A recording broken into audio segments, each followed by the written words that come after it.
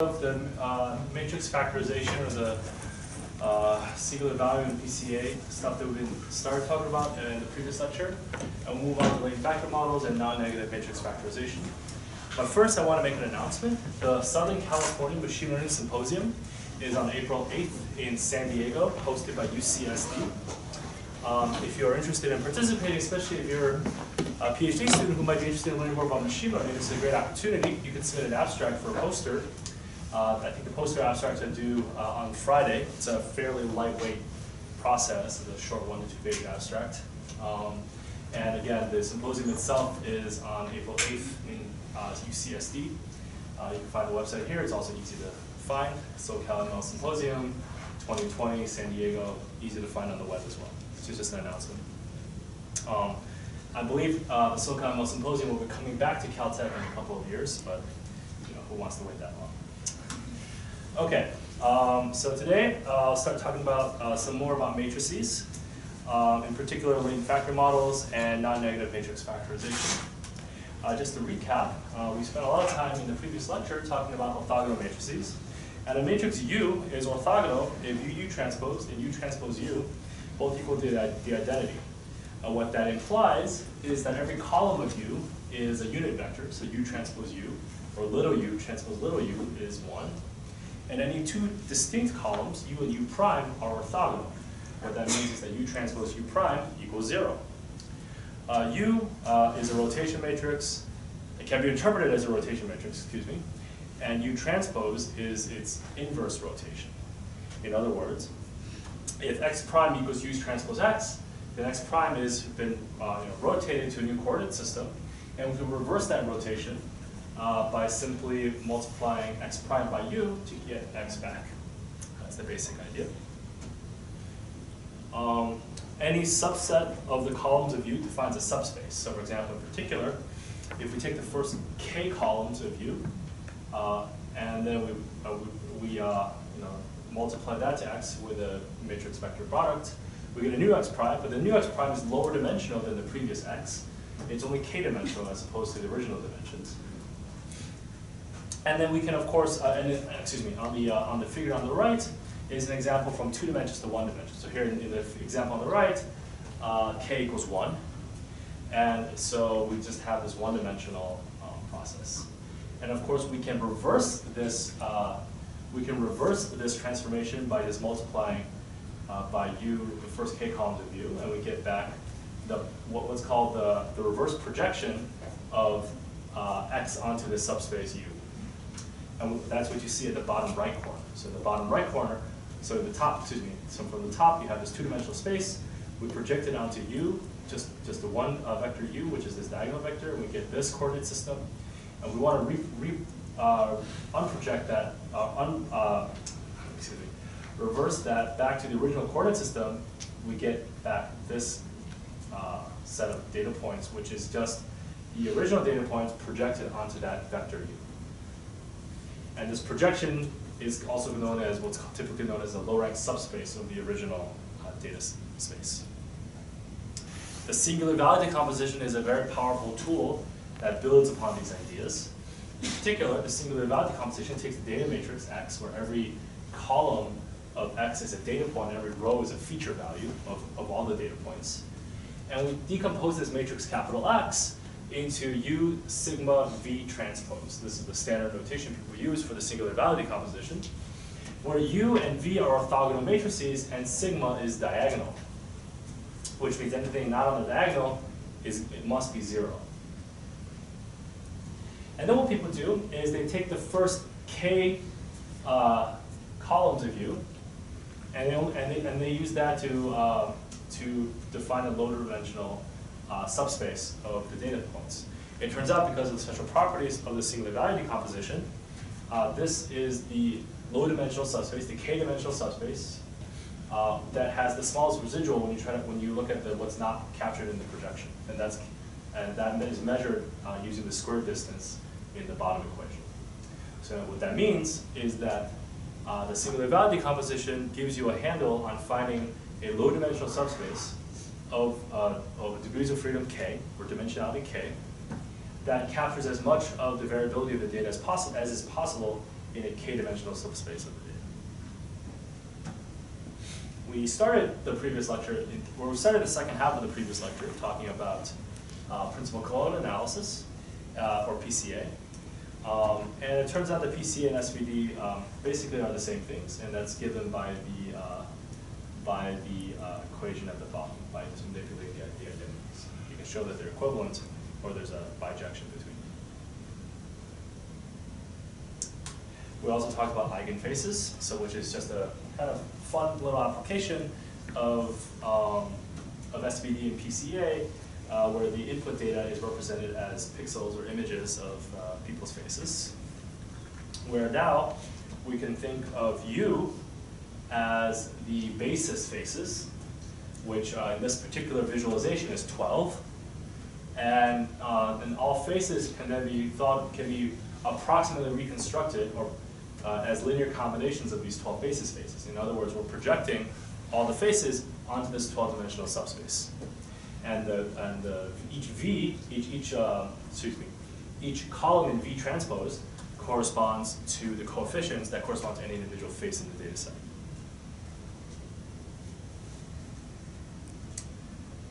Any questions on that recap?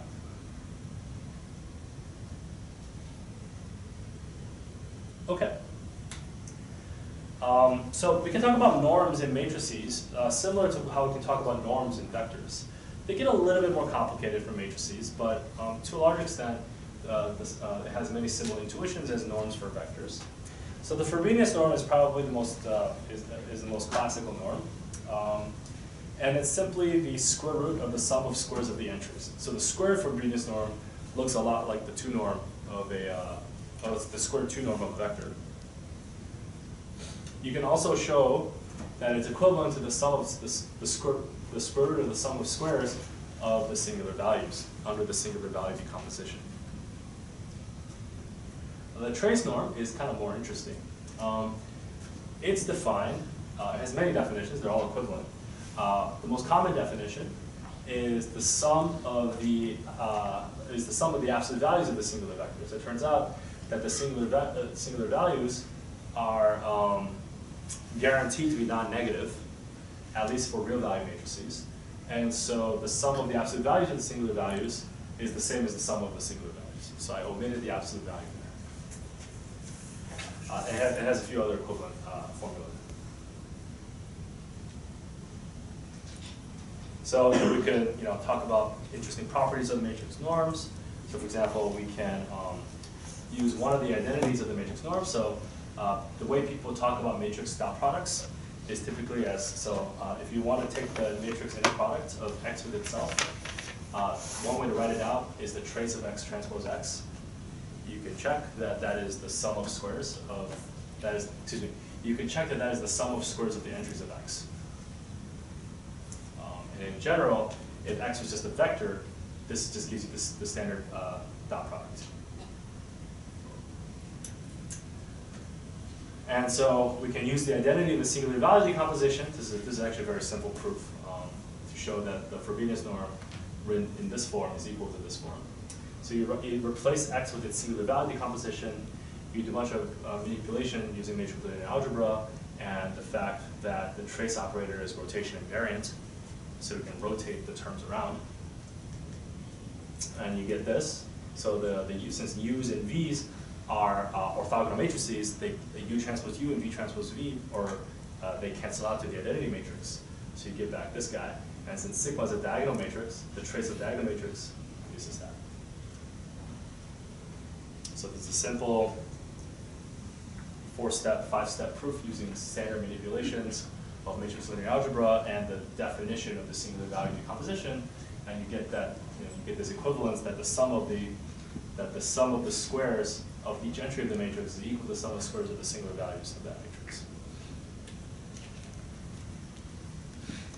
And we also exploited the fact that the trace operator is rotation invariant to the terms you're multiplying inside.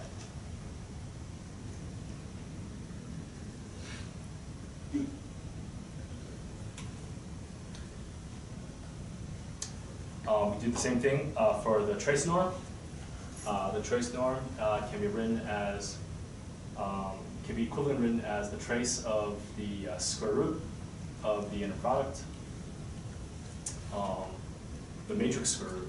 And I won't go through the details. If you're interested, you can follow this yourself. The steps are not important. The key idea is to understand that these are just fairly standard manipulations of matrix linear algebra and some properties of the singular value decomposition. Okay, so now we're going to talk about matrix norms by analogy to how we use them in the vector setting, at least in the context of regularization. That's what we're going to build up to. You can think of the Frobenius norm for the purposes of regularization as the matrix version of the L2 norm that we use for vectors. Right, so the L2 norm was just or at least the squared L2 norm. We always use the square in machine learning. The squared L2 norm is just the sum of squares of the entries of a vector, and we use that for regularization purposes. If you have a matrix and you want to regularize the matrix for whatever reason, let's say you have a matrix of parameters, you can do the same thing. Okay, now I'm going to switch gears a little bit and talk about sparsity. Right? So recall that in the vector setting, a vector is considered sparse if it's mostly zeros. So it's very few non-zero entries.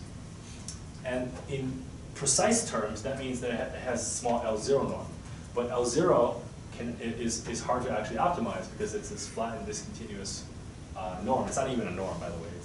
It's called a norm sort of informally. What people use instead is the L1 norm, because the L1 norm is a convex and continuous function that induces sparsity, and it's just the sum of the absolute values of the entries of the parameter vector that you're estimating. So it turns out that there is actually an analogy, and that this equal sign is of the eigenvalues. Right? So there's a close analogy between the trace norm and the L1 norm. In particular, you can think of the trace norm as the L1 norm of the eigenvalues, or the singular values. So a matrix is considered low rank if it has few non-zero singular values. So in particular, the rank norm of a matrix can be simply written as the sum of the indicator variables of the number of non-zero singular values.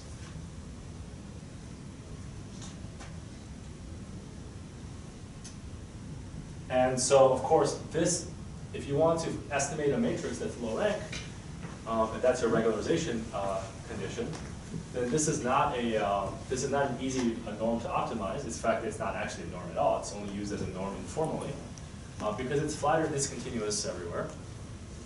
And so what people instead optimize for is the trace norm, which is the sum of the singular values of the matrix whose parameters are estimated.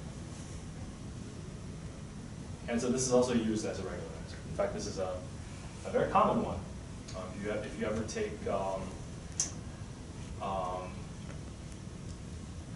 ACM 113, you'll learn all about interesting properties of trace norm regularization for matrix value optimization, convex optimization problems.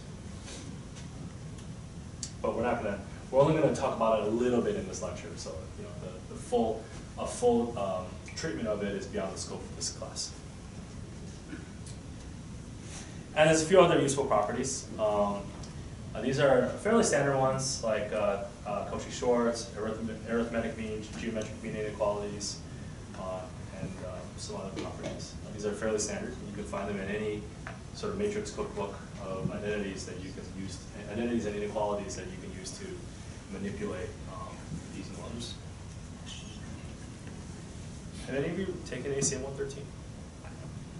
Okay. Well, if this kind of if doing this kind of stuff is stuff that you find very fascinating, that's a great class to do some further follow-up work in this space. We'll also do a little bit of this in homework 5. But again, full treatment is beyond the scope of this class. Okay, so just to recap, and we talked about the singular value decomposition and principal component analysis in a very strong sense. They're equivalent to each other. And the major use case of these is to, after you compute the SVD or the PCA, just take the first k columns of the U matrix that comes out of the decomposition and use that for to define a low-rank subspace that we're going to project the data onto, because this low-rank projection is useful for many downstream tasks, which is sort of the theme that people use in unsupervised learning, to finding these low-dimensional summaries of the data that are useful for some kind of downstream task. Any questions? Yes? How do you usually, like, is there a way that people decide, like, how much K should be? Yeah, so that's a great question. So the question is, how do people decide what K should be? I'm going to give you the answer you're probably going to expect me to give at this point, which is we have a validation set. So that's one way to do it. Another way is to look at the magnitude of the residual. So in practice, as K increases, the residual goes down. And if K equals the size of the full dimension, then the residual is 0. We can exactly recover the data because we're using a full dimensional rotation in that case. And so you can actually look at what people typically do is they try to eyeball it, where the residual goes down, goes down, goes down, and at some point it's going down very steeply. And after a while, it only goes down very slowly. And one rule of thumb, if you're not too picky on what K to use, is to pick a K at what's called the elbow of the residual curve. If you are very picky, like I need 3, then you have 3.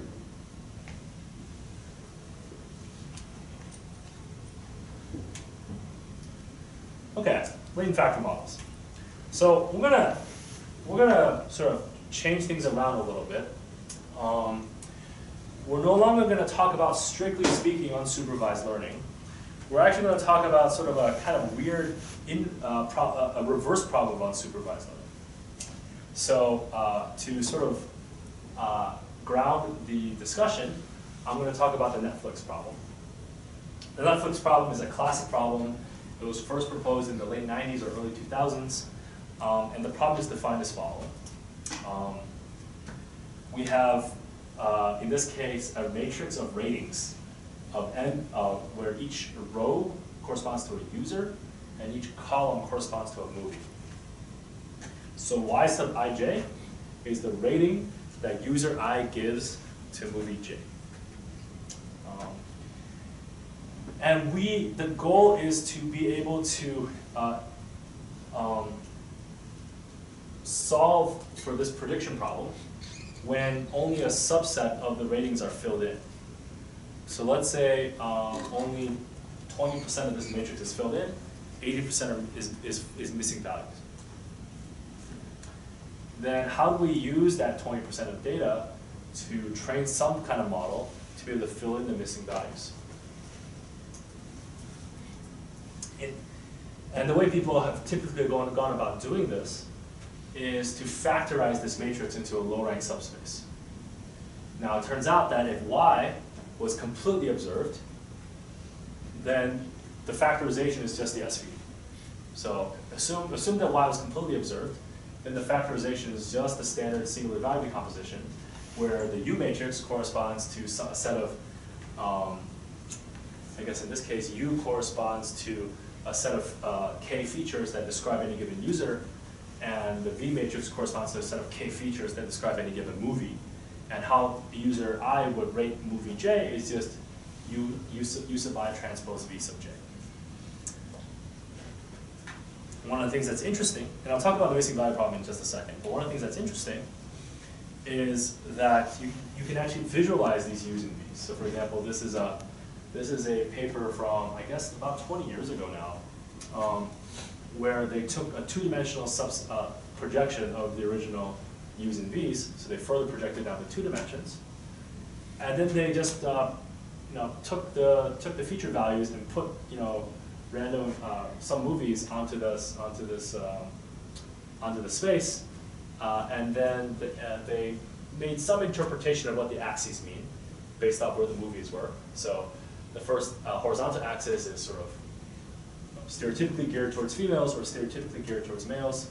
Apologies for the gender role thing. This is from a fairly old paper.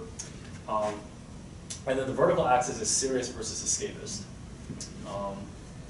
And they came up with those labels based on just eyeballing where the movies landed in this two-dimensional space. That was the subspace that was extracted from the ratings matrix. And the way you get this is based off some statistical properties. So similar users, the assumption is as follows.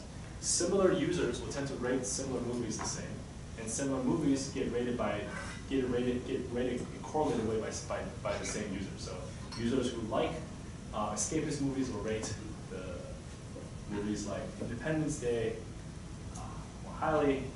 Escapist is perhaps a fairly liberal label of that axis. And more serious movies, users who like more serious movies will rate the opposite side more highly. And now we visualize these things. These days, people use things like T-SNE, if you're familiar with that term. But back in the day, people use stuff like this. Okay, of course, just as I had mentioned before, in the actual Netflix problem, there are many missing values. So Y is actually mostly missing. And what people typically call U and V in the case where Y is missing values is they call U and V latent factors. This problem is formally known as the collaborative filtering problem, which you may have heard of. If you're planning on taking CS156B in the spring term, you actually spend the entire term thinking about the collaborative filtering problem. So you have M users and N items, and a small subset of user item pairs have ratings, and most are missing. This is applicable to any kind of recommender system problem where a small subset of user item pairs have ratings, and yet most are missing because the user has not been exposed to this item thus far. And the goal is to predict the missing values, predict the rating that this user would have given this item. So what is interesting about this problem? So this is sort of like the reverse of unsupervised learning. In this case, we only have labels and we have no features, or at least that's what it looks like, right? We have this a rating that user I gave item J for some subset of user item pairs, and that's it.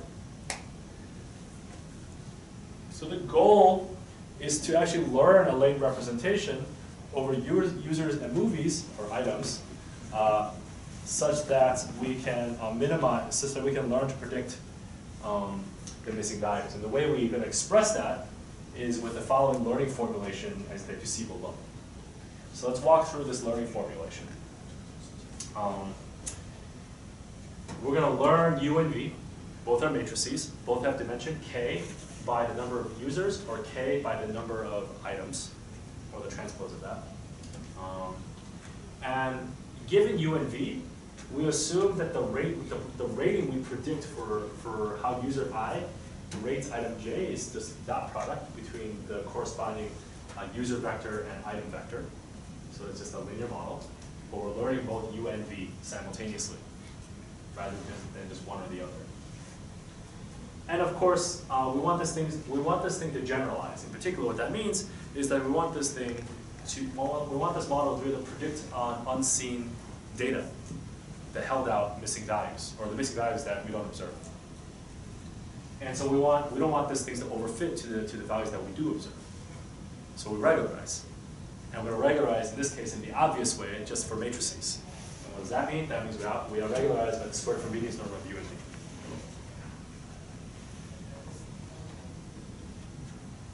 And the loss function is regression, so it's squared loss.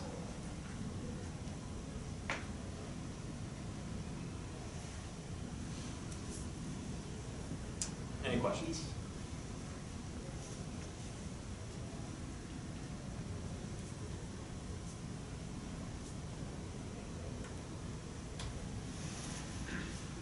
Okay. So this is where things get a little interesting, at least from a mathematical analysis point of view. It turns out that suppose that the variations between how users, within users and how they rate items, and in this case, sort of symmetrically between how items are related to each other and are rated by users, suppose that variation is actually low rank, which means all that variation is captured in some k-dimensional subspace, or some k-dimensional latent space. that implies that some k-dimensional u and v will actually achieve that, that perfect recovery. And so what does that mean? That means that suppose we have a u and v that can achieve perfect reconstruction. So y is perfectly reconstructed by uv transpose. Then squared loss is by definition 0. So the squared loss is by definition 0. And we're simply finding the u and v that's the least complex under some regularization penalty that achieves perfect squared loss. So we're going to find the u and v such that uv transpose gives you perfect squared loss. So this is equal. That has the lowest penalty under some regularization penalty. Here we're going to penalize the squared Frobenius norm of u and v. It turns out that this is actually equivalent to estimating the y that has the lowest trace norm. So recall that y has many missing values. So suppose I want to estimate a y matrix that fills in all the missing values but is consistent with the observed values. But I want to find that y matrix that has the lowest trace norm.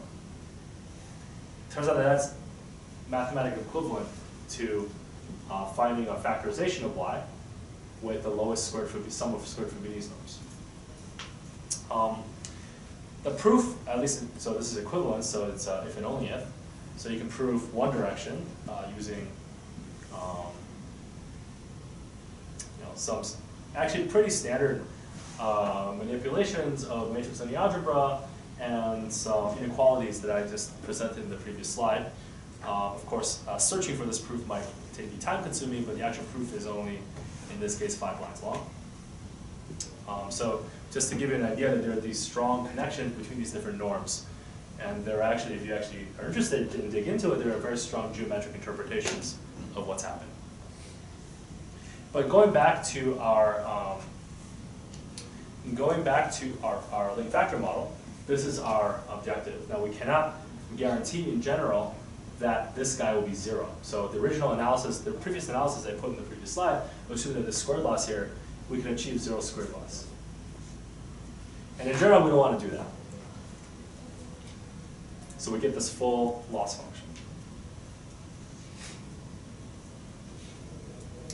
As I related to before, this is related to finding a matrix W. So now I have a matrix of parameters W, and I regularize by its trace norm, and I simply minimize the distance of its entries. The two objective functions are actually very closely related. And there is a condition when these two objectives are equivalent.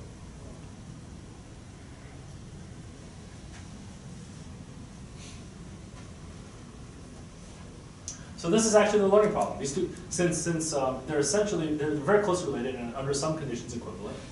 What we're basically saying is we're saying with the first learning objective, which is very natural for us to think about in machine learning right now. We're basically saying we want to find a low rank matrix whose entries match the observed entries as closely as possible, and we could use this low rank matrix to then fill in the missing values of the entries that we don't observe.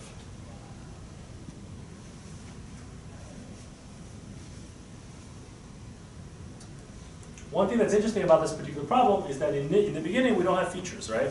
So we only get the supervised label and no features. So if we actually look at, this problem is actually very symmetric in some sense. So if we had the features for the items, this problem is just least squares regression, right? So V is fixed. If we had V magically, V is fixed, and we're just unloading U, linear regression. If we had the user features, we had features describing what users are interested in, then U is fixed, and we want to learn V, the features for the items, or the weights for the items. And so this is, again, just linear regression. So there's a symmetry here, at least from the perspective of linear regression, that U and V are both parameters and features. So this is, people refer to this as feature learning. or representation learning. Nowadays, people do more fancy stuff, but you know, it all started here.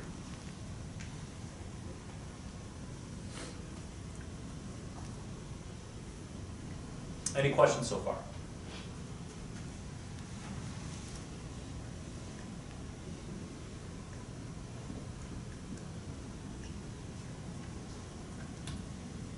Okay, so next thing I'm just going to briefly talk about is a little bit of optimization.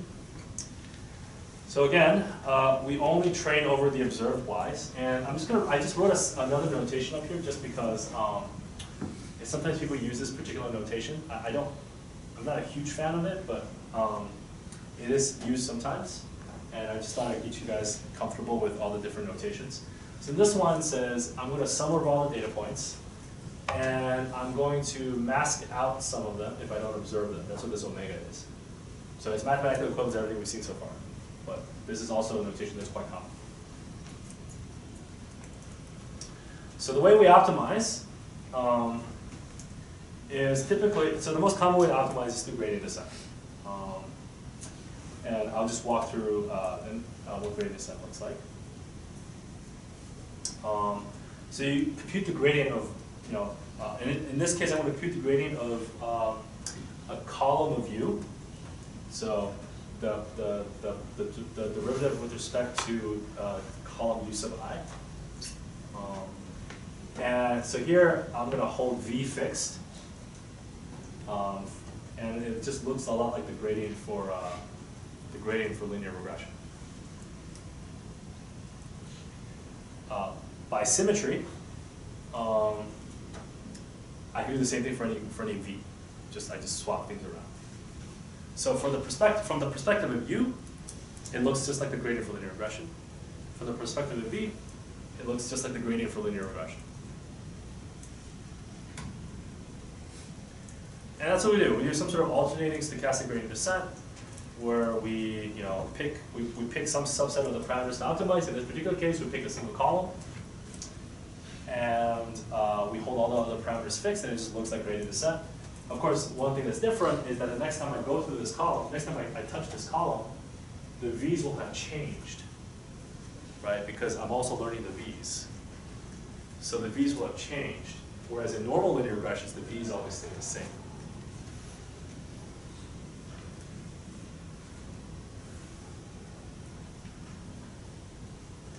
But at least in terms of a single step of the gradient descent, it just looks like linear regression.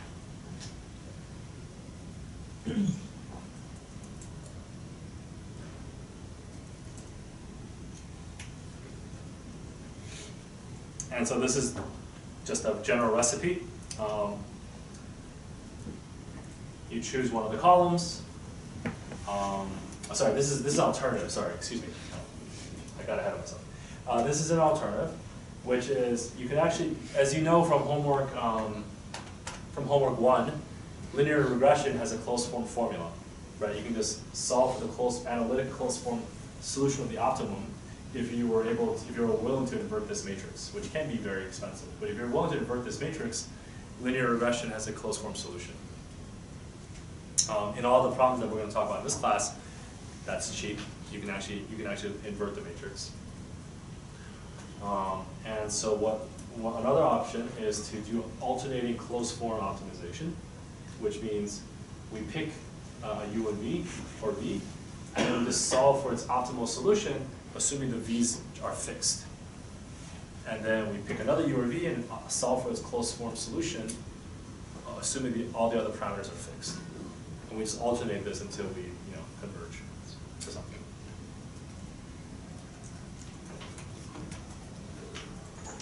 So it should come as no surprise that this alternating closed form optimization is much faster in terms of number of iterations, but requires inverting a matrix. Typically, gradient descent or stochastic gradient descent is much faster for higher dimensional problems. It also allows you to stream the data, and of course is what people use in practice for real world scale problems.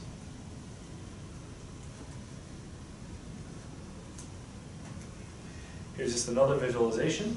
In this particular case, they learned this latent factor model. And they centered it around Wizard of Oz and sort of showed where some other movies were in their positioning relative to Wizard of Oz. Now keep in mind that any individual direction itself has no meaning except for what are the cluster of movies that are in that direction. And that's how you can give meaning to these directions.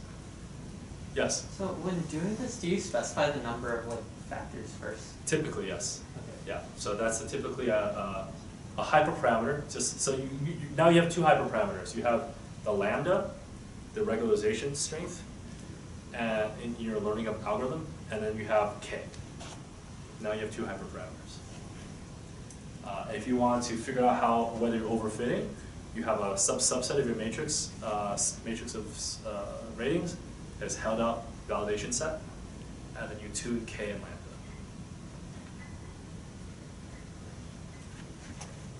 Yes. In the context of like missing observation data, what's the fraction of like of data that I can be missing before this becomes impossible?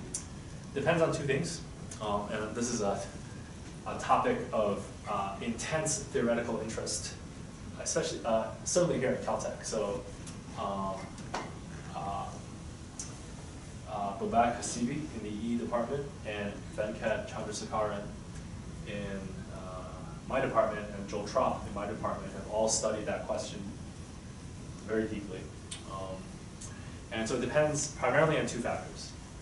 Number one, it depends on how low dimensional is the subspace.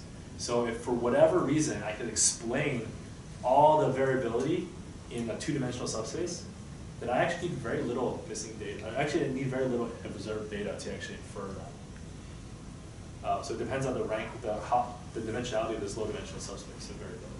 How heterogeneous is my user population?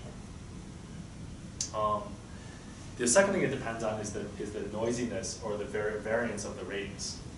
So maybe for whatever reason, I have an average rating of whatever 0.7. Let's say it's between 0 and 1 for simplicity. But then I gave a rating of 1 for whatever because I was feeling generous that day. So people are not consistent, right? So they give a rating that's maybe, and we model that as saying there's some corruption to the true rating. We call that noise, observation noise. And so the second factor that dominates the theoretical analysis is the magnitude of the noise in the measurement noise. And those two things together are the main tools that people use to analyze how many missing entries, how many entries do you need to observe before you can fill in the rest of the matrix.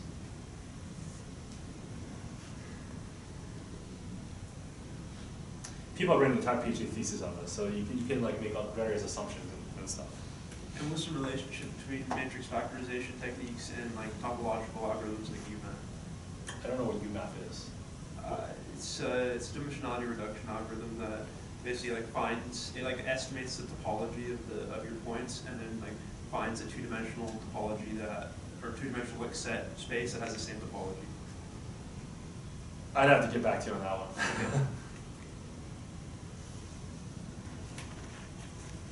Okay, so just to recap, we talked about collaborative filtering, and the goal is to predict every user item rating. And the challenge is only a small subset are observed. And the assumption is that there exists a low-rank subspace that captures all or most of the variability describing why different users prefer different things. So if the low-rank subspace is just one-dimensional, then we all like the same stuff and we all hate the same stuff.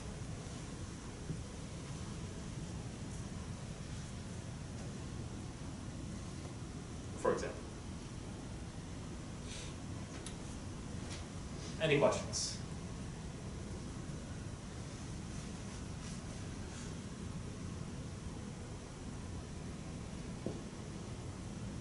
Okay. Okay, just an aside. I want to come back to the idea of multitask learning. We covered this very, very briefly in lecture 4 when I talked about regularization and how regularization can be used to share information across different tasks. I'm going to now briefly revisit the multitask learning perspective and now give you a different inductive bias and regularizing using matrix valued regularizers. So here we have, you know, we're gonna make some simplifications. So we have some input feature X, and then we have multiple labels depending on the task. So this could be, you know, one task per user rating. And we have features of items. So this is this is the basic learning formulation where we have this big W matrix where every column of the W matrix corresponds to a different task. And we have some regularizer on this whole W matrix.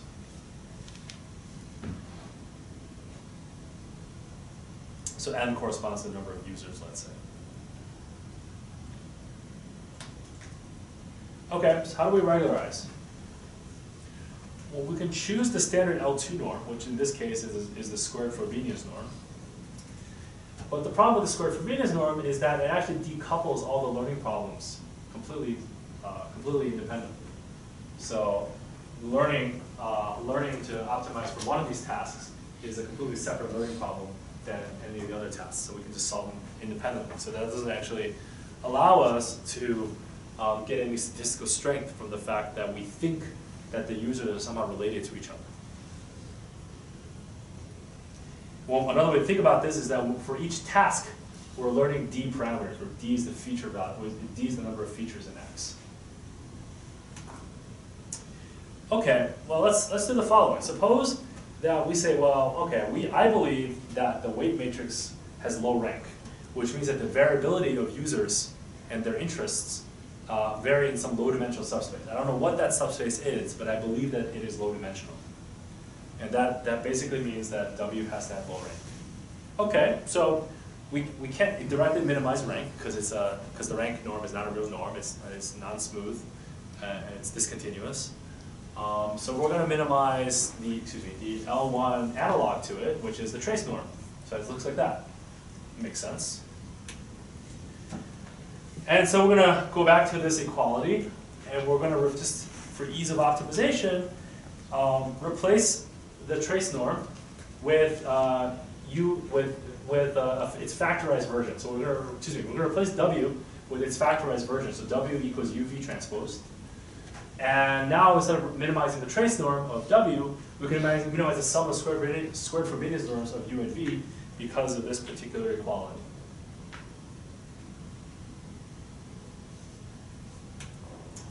And now we get something that looks like this. So let's walk through what this is. So each column of U corresponds to a user-specific parameter vector that we're learning for that user, for that task. And then we're going to learn a V that projects the features of the items into a low-dimensional subspace. And then afterwards, we'll do a dot product with U. So what does this mean? This means that we're going to learn to project X into X prime, where X prime equals V times X, or maybe V transpose X. I might have gotten that matrix shape wrong, but if I did, it's just V transpose X. And then we're going to learn a k-dimensional model per task. So let's think about the trade-off here. In the original learning problem, where we treated every task as an independent task, we're learning D times N. We're learning D times M parameters. Excuse me, that should be M. And then here, because we have this low rank subspace, we're learning D times K plus M times K. And so as the number of tasks grow and K stays constant, the lower number is going to be much smaller than the higher number.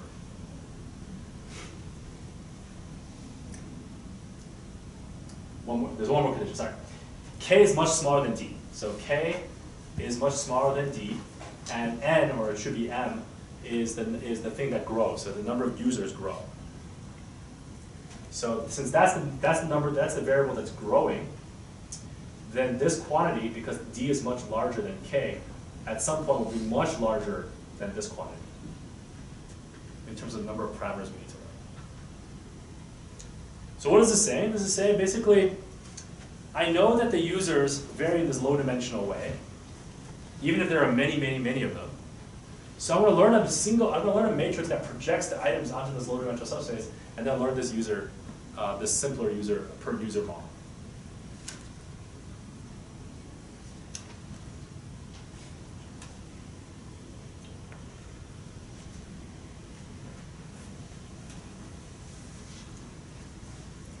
So this just summarizes everything I said.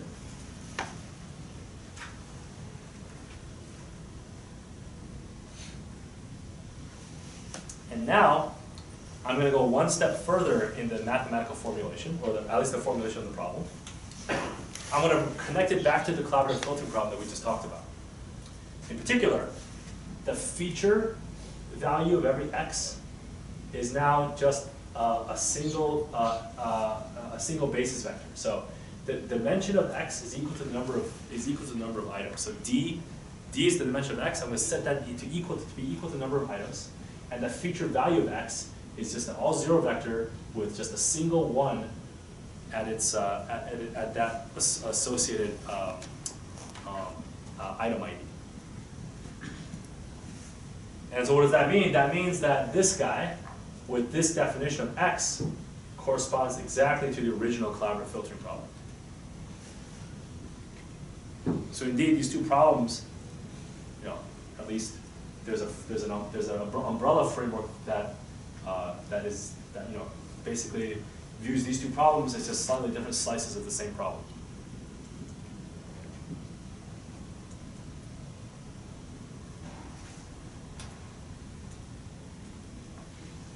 Okay, but of course, the way so I guess my point in saying all this is that I'm basically using the same set of tools. I'm using matrix factorization, latent factor models, and low-rank subspace assumptions to model, two somewhat different problems, and it turns out to be using the exact same modeling framework to model these two different problems.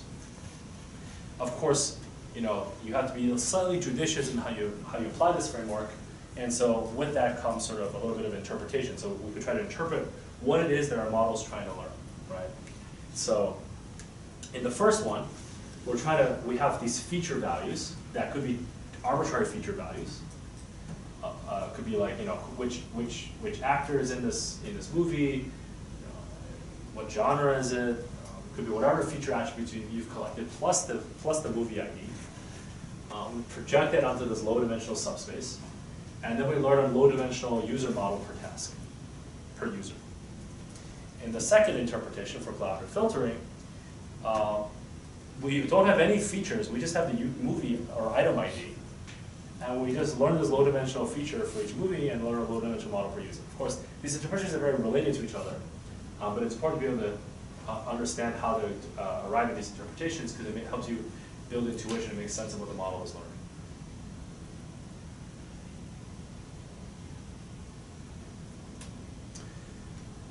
The full framework is what's called a general bilinear model, where we have user features described as z and item features described by x.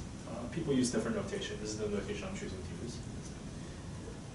And now, this is the full model right here, where I could have user features that includes attributes like gender, age, whatever, in addition to the user ID. And I project that down to a low-dimensional space. I project the items features onto a low-dimensional space, and how much this user likes this item is a linear dot product in this low-dimensional space.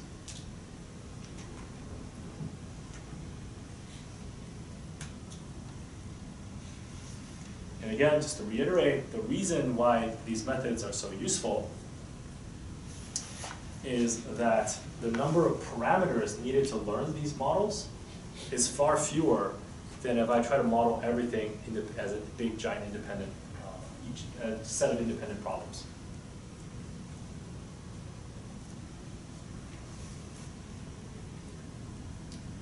For example, rather than the full joint model, treating all these learning tasks independently, has a number of parameters d times m, which is much bigger than m times k plus d times k.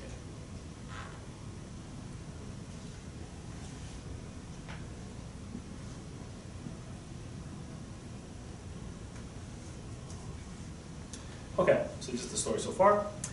In the simplest case, we started with just the SVD of a matrix Y. No missing values, and just indicator features of user item, user ID, and item ID. So I call those indicator features. In the general case, we have our general high-dimensional feature Z, general high-dimensional features X, and we know that there exists a low-dimensional. We assume that there exists a low-dimensional subspace that characterizes the model, and so we learn this low-dimensional projection into this low-dimensional linear model. Any questions so far?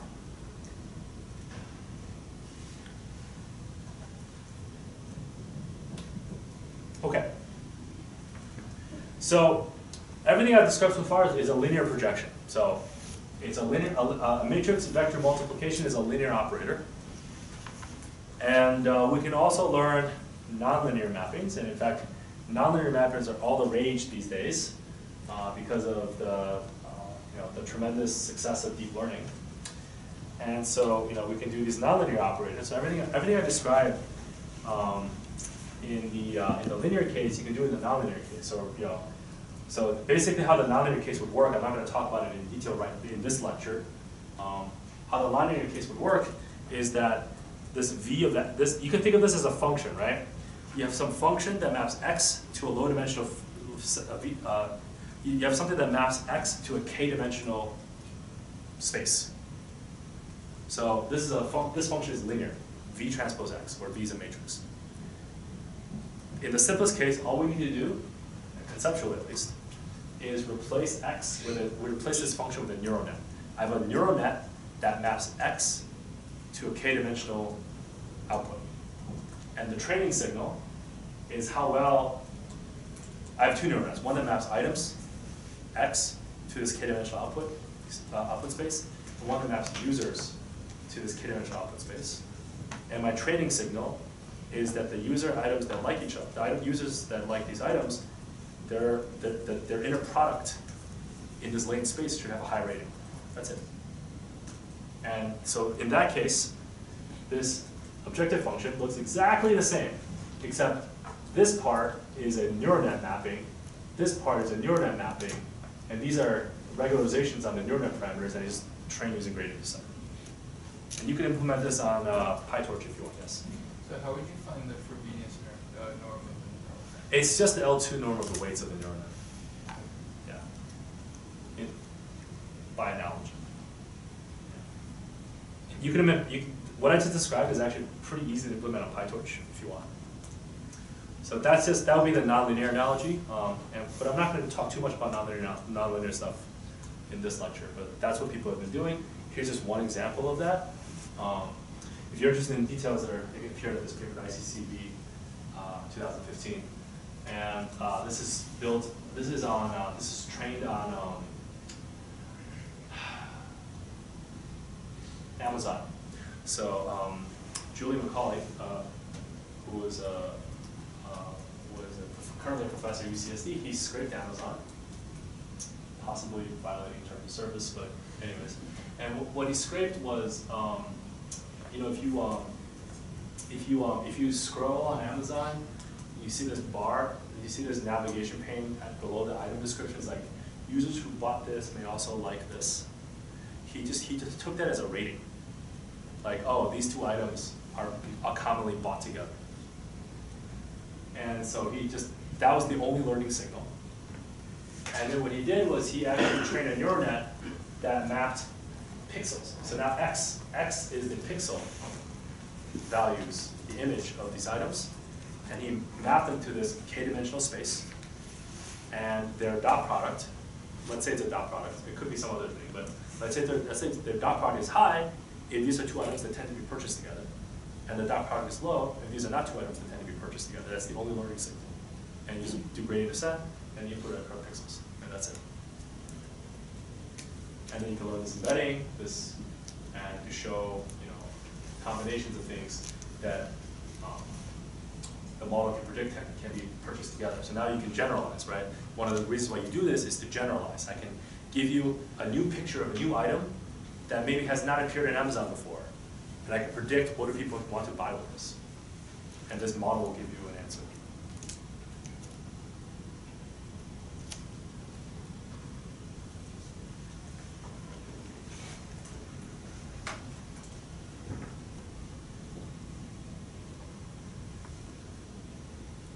Okay. So we're going to spend the remaining 20 minutes or so talking about non-negative matrix factorization.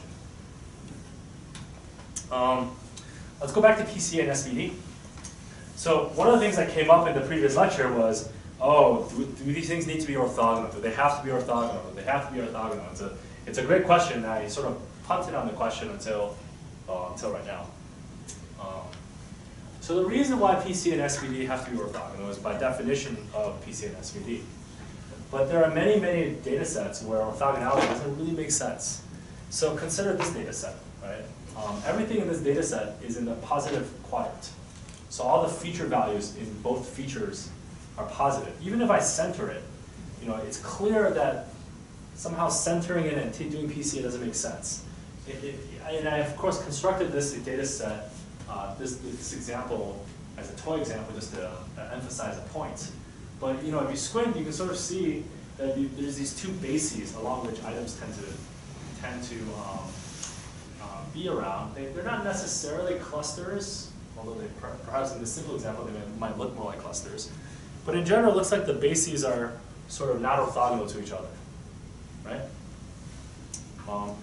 And this intuition, of course, becomes more extreme in higher dimensions. And so that leads to the idea of non-negative matrix factorization. Now we're going to make the assumption that Y is non-negative. So the signal matrix the label matrix is non-negative. And we're going to find non-negative U's and V's such that they factorize Y. And Y may or may not have missing values. That's not so relevant in this part of the lecture. And so we can do the same thing to the CS155 non-negative, CS155 face data set where we would do a non-negative factorization. And now one of the nice things about this factorization is that, well, the bases are no longer forced to be negative, orthogonal. And furthermore, everything here is in true color because all the bases are not negative, so I can just visualize what they are as a picture without having to do some weird interpretation of what's going on. So we were actually looking at the values, the actual values of the bases. So now you can say, well, every person's face is now represented as a non-negative linear combination of these basis spaces.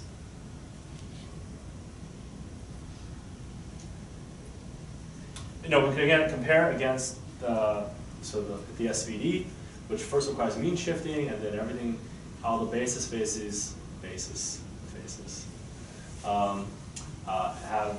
have to be interpreted very carefully because dark is negative and light is positive, and so on and so forth.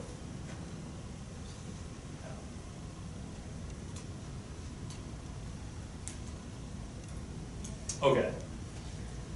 So, and aside on non-orthogonal projections, right? So, if you force the projections, the basis vectors of the projection to be orthogonal, they must have negative components in them. Only at most,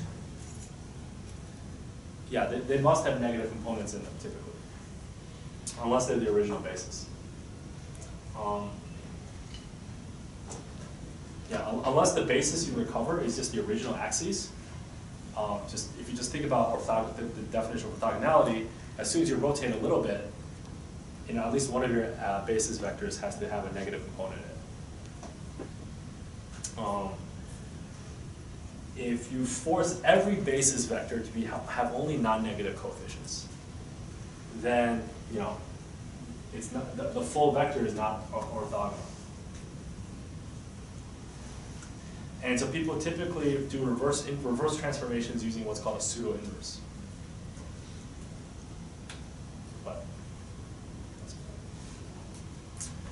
Another thing that people think about is loss function. So, and this starts to become more interesting for non-negative, learning over non-negative signals. So for instance, we talk a lot about squared loss. if you take the interpretation that the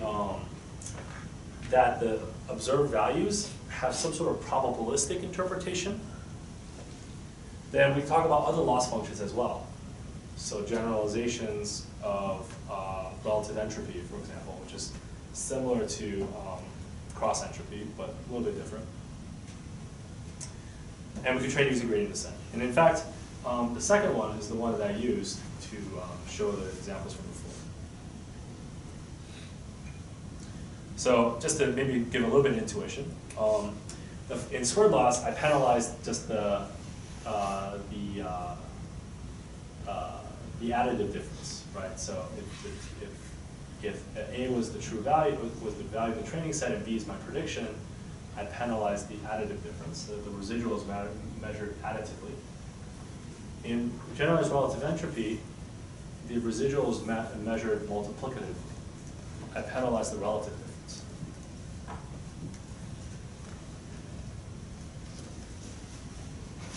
In particular, if A is greater than 0 and B is 0, I suffer infinite loss.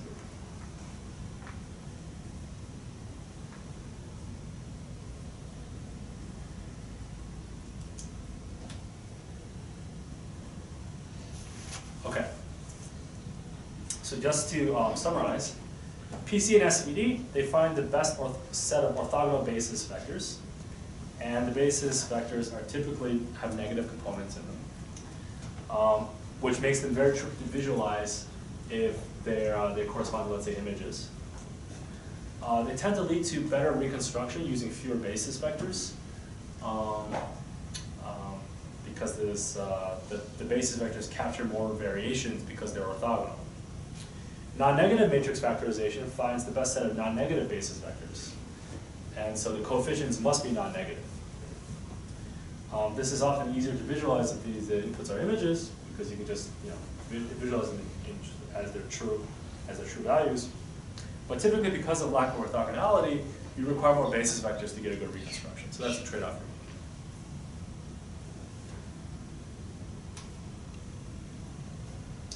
I don't need to talk about this too much, but just as an aside, we could also apply non-negativity to latent factor models. So everything I said about latent factor models, you can also enforce a non-negativity constraint. Nothing changes in terms of the optimization and anything else. It's just, it makes, if you care about non-negativity, this may be easier to interpret. The last thing I will do is show you a very brief application to modeling sports analytics, which is something I worked on for a while. So the raw data looks like this. So we have shooting profiles, which in this particular case, not super important, we discretized the basketball court into 1 by 1 foot cells. So there's 2,000 cells in the half court. And what we're measuring is some notion of propensity of a particular player to shoot on a particular location on the court. This data is a little bit old, so it's a few years old now. But at that time, you may know him. His name is Tim Duncan. He used to play for the San Antonio Spurs. He's a very prolific shooter, and that's his shooting profile. Unfortunately, most players don't play that much. Most players are not superstars. They only play a little bit, so we have very few data points for them. So this is a sort of a form of a missing value problem. And so we can do this matrix factorization to try to fill in missing values. And so we have, and I'll skip the details, you can read the paper if you're interested. The basic idea is that we learn these 10 basis vectors of I guess you can call them canonical or archetypical shooting profiles. And then every player, this is from the 2012-2013 season, so it's about 6 years old, this data set. Every player in this data set can be represented as a non-negative linear combination of these 10 archetypical shooting profiles. So now we've summarized every player using these 10 numbers, at least in terms of their shooting propensities. The data was collected from real NBA games. And so this is, this is sort of the prediction task. We have some description of the game state, and we have a description of the event. We want to run the probability of the event given the game state And so the learning signal, so again, there's this interesting thing where you have this learning signal, which for most of this lecture was just squared loss, or linear, or just regression, if you will. And for this application, we decided, and there's a good reason for this, that we're going to do logistic regression at the top learning signal. So the probability of an event is equal to the exponentiation of some scoring function. Now the scoring function is no longer linear. It's actually the dot product of a latent factor model. But it's a scoring function divided by some normalization constant. So this is a standard logistic regression scoring rule. Just the inner scoring part is not just a simple linear model.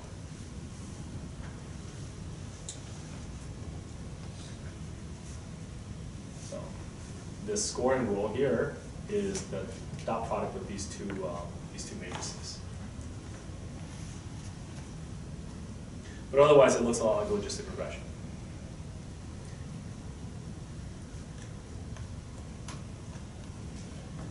And so we just trained the model, in a fairly straightforward way, given the way we set it up. We do logistic regression, so we minimize log loss. We have the scoring function is not linear. We have a latent factor model, so it's factorized. You have to do alternating gradient descent through log loss. You have to apply chain rule, and then you have to, of course, regularize. So it's all just, everything I'm doing right here is just applications of everything we discussed in class, just used judiciously because of the needs of this particular application. We optimize using gradient descent, alternating gradient descent, apply the chain rule through log loss. And we can do other things. So the model is actually quite complicated. We actually simultaneously predicted shooting propensity, passing propensity, and a few other things. So this is visualizing the latent factor model for locations where players are likely to receive passes. So again, the top row is a set of basis vectors, and the bottom row are the players represented as a non-negative linear combination of the top row.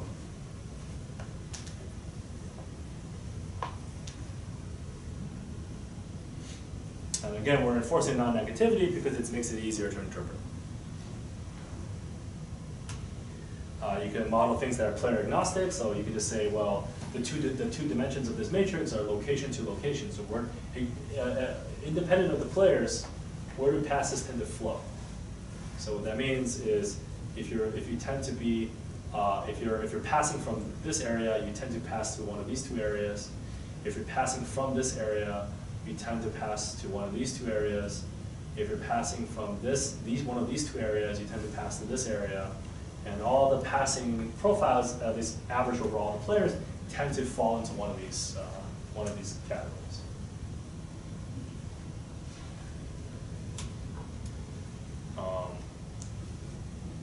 Yeah, so this is the same example, except I grounded it in a specific location. So if you're specifically here,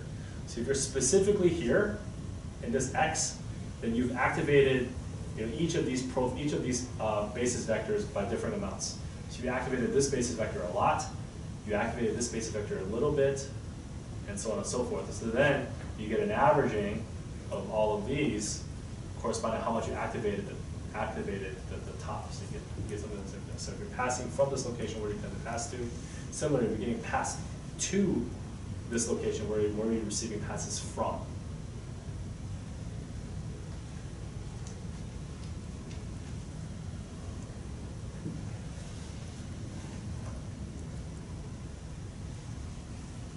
Any questions?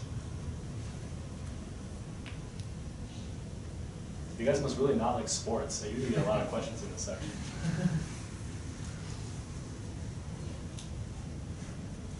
I guess I should update the examples with the Lakers.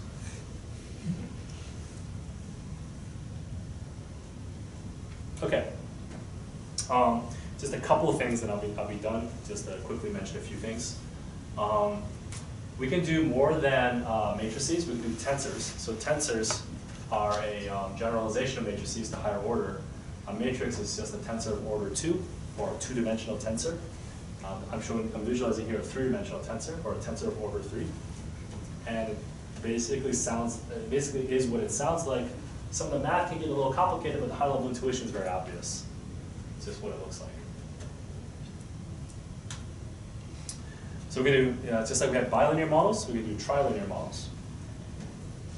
So for example, in online advertising, just as one example, we could have a user profile, an item description, and a query. So if I'm searching for something on Google, let's say, I have a query, and I could have features that describe what that query is about. I could have an item, some ad, and I could have user, like your history or your attributes about it.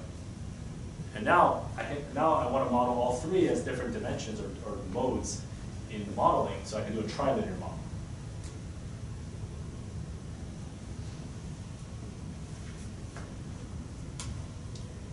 Okay, so just to summarize everything, latent factor models is a form of low-rank modeling. And we started by looking at a matrix of observations, and it can tolerate missing values in Y, it can also use features, can also go to higher orders, is widely used in the industry today. And of course, there are nonlinear extensions of it. This type of modeling motivates nonlinear extensions of it that blends these type of ideas with deep learning. And that's a fairly popular research area these days.